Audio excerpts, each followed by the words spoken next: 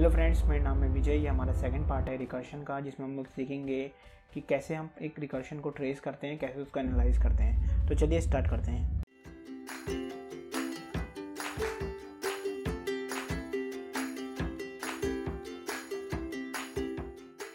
जैसे कि आपको पता है, ये हमारा सेकंड पार्ट है रिकर्शन का। इससे पहले वाली वीडियो में मैंने आपको बताया था कि कैसे आप किसी भी फंक्शन में ये देखेंगे कि फंक्शन कितने टाइम कॉल होगा। उसमें आपको दो मेथड बताए थे, एक स्टैक मेथड, एक ट्री मेथड।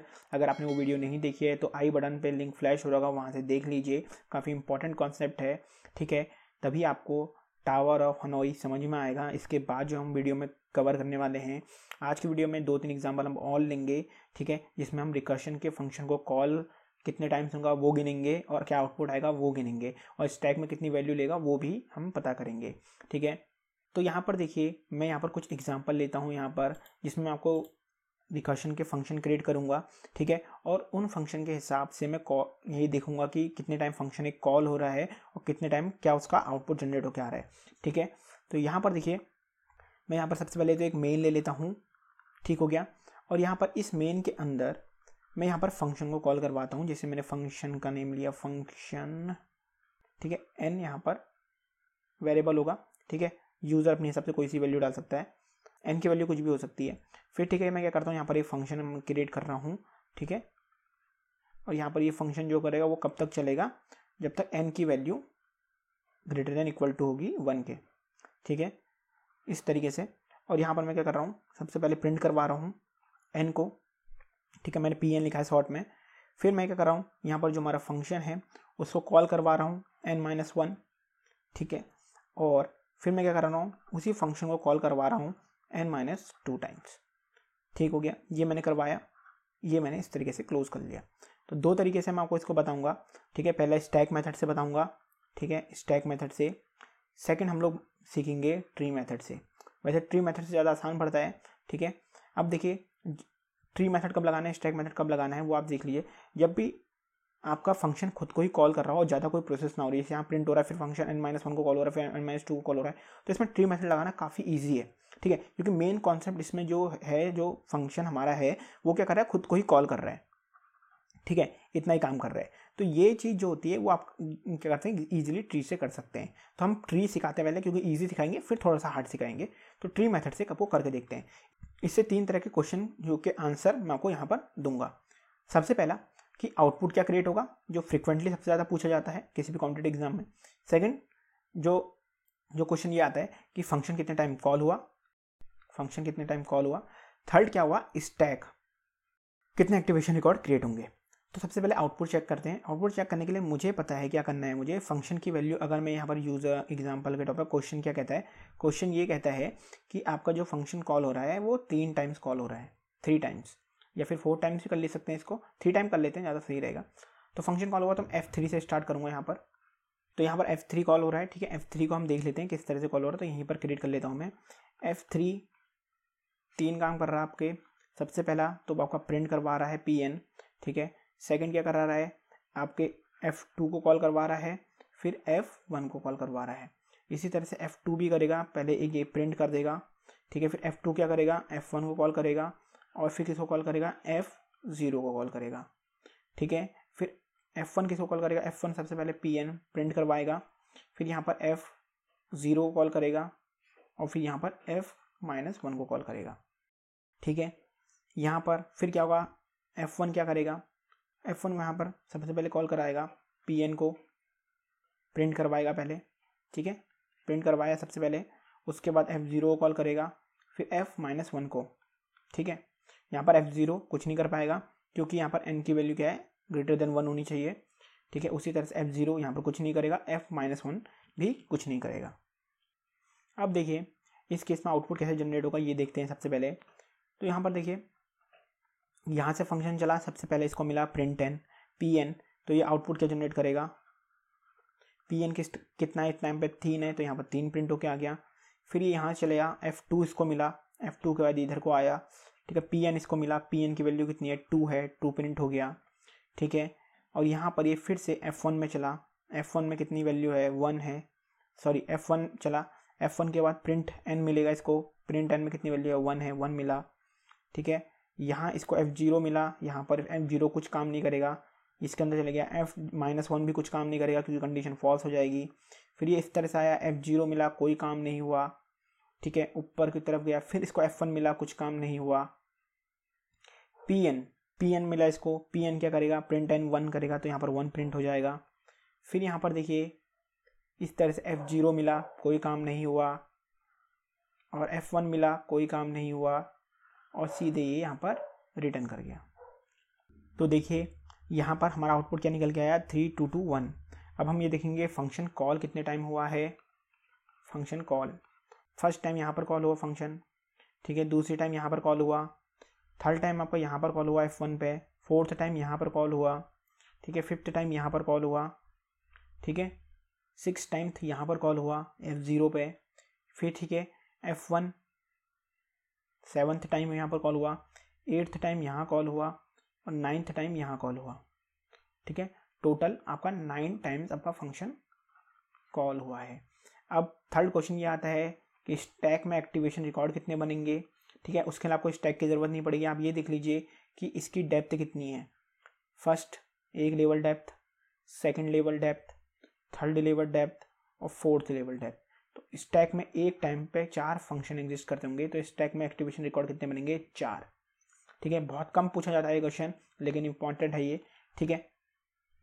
सबसे पहले फंक्शन कॉल 9 टाइम्स, आउटपुट ये आया हमारा, और स्टैक में कितने एक्टिवेशन रिकॉर्ड बनेंगे, 4 बनेंगे।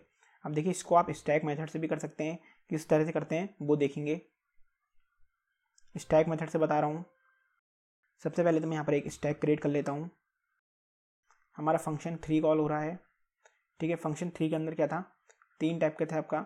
सबसे पहले प्रिंट करवा रहे थे n को, फिर हम फंक्शन n-1 को कॉल करवा रहे थे, और फिर फंक्शन n-2 को कॉल करवा रहे थे। ये लाइन नंबर 1 मान लेता हूँ, 2 मान लेता हूँ, और ये 3 मान लेता हूँ। फिर एग्जीक्यूट करा लेता हूँ। यहाँ पर इफ़ की कंडीशन भी है, ठीक है, जो मैंने कोड में लिखी है, F is n is greater than equal to 1, उसी के अंदर हमारा ये कोड है। सबसे पहले देखिए F3 कॉल हुआ, तो यहाँ पर F3 आएगा, ठीक है। इसके बाद अपना एक डाटा होगा, ठीक है, कहाँ तक लाइन चली वो प्रिंट करने के लिए, तो उसको मैं यहाँ पर इस तरह से बना रहा हूँ, यहाँ पर लिखूँगा वो वैल्यू, ठीक है। वैसे इसके अंदर होगी स्टैक के अंदर, लेकिन यहाँ पर हम लोग क्या करते हैं, इसको थोड़ा डिलीट कर लेते हैं, अच्छे से लिख लेते हैं। तो यहाँ पर सबसे पहले क्या हुआ, F3 फंक्शन 3 कॉल लिख रहा हूँ मैं, F3 लिख रहा हूँ, ठीक है। और यहाँ पर ये ब्लॉक है कि कितनी लाइन चली। सबसे पहला प्रिंट 1 चलेगा, प्रिंट 1 चला, प्रिंट n चला, पहली लाइन चली, तो 3 प्रिंट हो गया, ठीक है, 3 प्रिंट हो गया। सेकंड लाइन पे फंक्शन कॉल हो गया, फंक्शन कॉल हुआ, तो यहाँ पर 2 इसने काम चला दिया, इसको चलानी कौन सी है, थर्ड चलानी, तो मैंने 3 लिख दिया, ठीक है। अब यहाँ पर स्टैक में पुश कौन सा हो गया, Fn-1, मतलब F2 यहाँ पर पुश हो गया, F2 पुश हो गया। उसके बाद क्या करना है, F2 में सबसे पहले क्या चलेगा, प्रिंट n चलेगा, तो मतलब 2 प्रिंट होके आ जाएगा, ठीक है। आउटपुट यहाँ पर लिखा है मैंने, आउटपुट है ये, आउटपुट F2 प्रिंट हो गया। उसके बाद सेकंड लाइन में फिर से F1 कॉल हो जाएगा, ठीक है, F1 n-1, और इसके पास कौन सी लाइन बचेगी, तीसरी लाइन बचेगी एग्जीक्यूट करने को, ठीक है। F1 कॉल हुआ, F1 फिर से क्या करेगा, प्रिंट कर देगा 1 को, तो 1 यहाँ पर प्रिंट हो जाएगा आउटपुट में। फिर F2 वाली लाइन चलेगी, तो Fn-1 0, F0 प्रिंट होगा, यहाँ पर F0 आ जाएगा। लेकिन F1 के पास एक्टिवेशन रिकॉर्ड क्या रहेगा कि कहाँ से कहाँ चलानी है, थर्ड लाइन से कोड चलाना है, ठीक हो गया।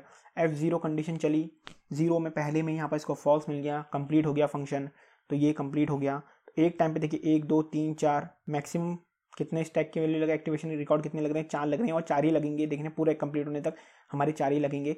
लेकिन हम ये देखेंगे फंक्शन कितनी बार कॉल हो चुका है अभी तक, तो कॉल मैं यहाँ पर लिख दे रहा हूँ, 4 बार हमारा फंक्शन कॉल हो चुका है अभी तक, ठीक है, 4 बार कॉल हो चुका है। अब जब दोबारा से कॉल होगा तो दोबारा से स्टैक में एंट्री होगी, ठीक है। ये देखेंगे यहाँ से उड़ चुका है, तो मैं इसको डिलीट कर रहा हूँ, ठीक है, यहाँ मैंने इसको डिलीट कर दिया। F0 कंप्लीट हो गया, F0 कंप्लीट हो गया, तो F0 किस में करेगा, रिटर्न करेगा हमारे F1 पे रिटर्न करेगा। F1 को थर्ड लाइन चलानी है, थर्ड लाइन मतलब Fn-1 चलाना है, n-2 चलाना है, तो यहाँ पर ये फिर क्या करेगा, F किसको कॉल करेगा, n-2, मतलब यहाँ पर -1 को कॉल करेगा, ठीक है। F-1 ये पुश हो गया, पुश हो गया, तो फ्लो कहाँ चले गया, फिर से हमारा यहाँ से उठ के ऊपर वाली लाइन पे चले गया, और इसने थर्ड लाइन पे एग्जीक्यूट कर दिया, तो यहाँ से हम थर्ड भी हटा देंगे, ठीक है, क्योंकि इसने थर्ड लाइन कंप्लीट कर लिया, उसका तो फंक्शन कंप्लीट ही हो जाएगा, ठीक है। तो मतलब कंप्लीशन में हट जाएगा स्टैक, हम लोग इस तरह से कर रहे हैं। हट गया, -1 लिखा है, इसको -1 मिला, तो पाँचवा ये कॉल हो गया फंक्शन, तो 5 बार कॉल हो चुका है हमारा फंक्शन, 5वां फंक्शन है ये, ठीक है। -1 मतलब फॉल्स होगी कंडीशन, तो यहीं से ये उड़ जाएगा, उड़ गया, ठीक है। यहाँ से ये रिटर्न करेगा इसमें, यहाँ से फिर रिटर्न करेगा इसमें, 1 पे आएगा, 1 पे आ जाएगा, तो यहाँ पर इसको मिल रहा है कि यहाँ पर तो कोई एक्टिवेशन रिकॉर्ड नहीं है, हमारा फंक्शन कंप्लीट हो चुका है, कोई भी ऐसा लाइन नहीं है जो हमें चलानी है, तो यहाँ से ये भी उड़ गया, ठीक हो गया। फिर ये किस में करेगा रिटर्न, F2 में रिटर्न करेगा। F2 में इसको क्या मिल रहा है, थर्ड लाइन एग्जीक्यूट करनी है, इसका मतलब फिर से यहाँ पर F0 पुश होगा फिर से, तो अब ये 5वीं बार हो गया, 6ठी बार हो गया, सॉरी 6 टाइम हमारा कॉल हो चुका है फंक्शन, ठीक है, 6ठी बार। फिर फ्लो कहाँ से हो गया, यहाँ से उड़ के यहाँ आ गया, और एक और चीज़ क्या हुई, एक्टिवेशन रिकॉर्ड यहाँ से हट गया, तीसरी लाइन से कंप्लीट कर दी, तीसरी लाइन यहाँ से मुड़ा देंगे, ठीक है, ये भी उड़ गया। F0 मतलब क्या, F0 मतलब कंडीशन क्या हो गई, फॉल्स हो गई, फॉल्स हो गई तो कुछ भी प्रिंट नहीं होगा, तो यहाँ पर फिर से ये भी उड़ गया, ठीक है। फिर से कहाँ पर चले गया फ्लो, फिर से F2 पे चले गया, F2 पे फ्लो गया, तो F2 पे उसने देखा कि सारी लाइन कंप्लीट हो चुकी हैं, ठीक है, तो ये क्या करेगा, अपने आप को उड़ा देगा फंक्शन कंप्लीट होने के बाद, ठीक है। फिर यहाँ से कहाँ बढ़ जाएगा, F3 में आ जाएगा, F3 में इसको थर्ड लाइन एग्जीक्यूट करनी है, थर्ड लाइन एग्जीक्यूट करनी है, तो यहाँ पर कितना है, Fn-2 मतलब F1 यहाँ पर एग्जीक्यूट हो गया, F1 यहाँ पुश हो गया, F1 मतलब 7 बार फंक्शन कॉल हो गया। F1 क्या करेगा, F1 क्या करेगा बताइए, F1 क्या करेगा, F1 सबसे पहले तो यहाँ पर प्रिंट करेगा Pn को, क्योंकि यहाँ पर कंडीशन ट्रू होगी, तो यहाँ पर 1 प्रिंट होके आ जाएगा, प्रिंट होके आ गया, तो फिर से क्या करेगा, Fn-1 को कॉल करेगा, और यहाँ पर F1 चला, ठीक है, प्रिंट किया इसने, फिर इसने सेकेंड लाइन चलाई, n-1 को कॉल किया, मतलब F0 को कॉल किया यहाँ पर, तो यहाँ पर एक और टाइम कॉल हुआ, तो 8th टाइम कॉल हो गया हमारा फंक्शन। अब देखिए F0 गया, F0 क्या करेगा, कुछ भी नहीं करेगा, ठीक है, और यहाँ पर F1 के पास क्या है, अपने पास एक रिकॉर्ड है जिसमें उसको थर्ड लाइन अभी चलानी है, तो उसने थर्ड लाइन नहीं चलाई है, थर्ड लाइन नहीं चलाई है, ठीक है। F0 मिला, कंडीशन फॉल्स हो गई, कुछ भी नहीं होगा, तो ये अपना पास उड़ गया यहाँ से, ठीक है। उड़ने के बाद ये फिर से क्या करेगा, अपनी पोजीशन पे रिटर्न करेगा, F1 पे रिटर्न करेगा F0, तो यहाँ से यहाँ रिटर्न कर रहा है F1 पे इसको थर्ड लाइन मिल रही है एग्जीक्यूट होने के लिए, एग्जीक्यूट मशीन लिखा है Fn-2 मतलब फिर से F-1 कॉल होगा, ठीक है, मतलब 9th टाइम हमारा कॉल हो गया। F-1 क्या होगा, फॉल्स हो जाएगी कंडीशन, तो जैसे ही आया वैसे ही उड़ जाएगा, ठीक है। अब यहाँ पर जो F1 था इसने सारी लाइन कंप्लीट कर ली थी, तो यहाँ पर F3 भी उड़ गया, तो इसका मतलब F1 भी कंप्लीट हो गया। फिर F1 रिटर्न कर जाएगा अपनी F3 वाली कंडीशन में, और जब F3 ने हमारा 2 बार कॉल किया था, तो ये भी पहले से ही उड़ चुका है, तो ये सब ये भी डिलीट हो गया।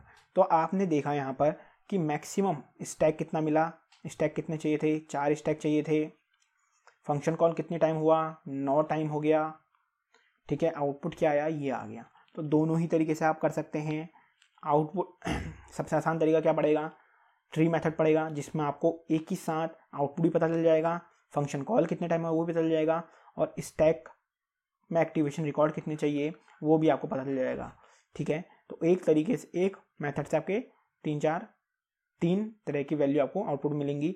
सबसे ज़्यादा आउटपुट में सबसे ज़्यादा क्वेश्चन पूछा जाता है आउटपुट वाला, सेकंड में आता है आपका फंक्शन कॉल, बहुत रेयरली पूछा जाता है, लेकिन सबसे कम पूछा गया है अभी तक स्टैक, ठीक है। स्टैक में एक्टिवेशन रिकॉर्ड कितने रहेंगे एक टाइम पे मैक्सिमम, ठीक है, मैक्सिमम पूछे जाते हैं, तो वो आपको बताने हैं। नेक्स्ट टॉपिक हमारा है टावर हैनॉई, उसके बारे में हम लोग बात करेंगे, क्या है समझेंगे पहले उसको, फिर उसमें रिकर्शन कैसे लगता है वो समझेंगे, ठीक है। तो आज की वीडियो में इतना ही, thank you for watching, good bye, take care.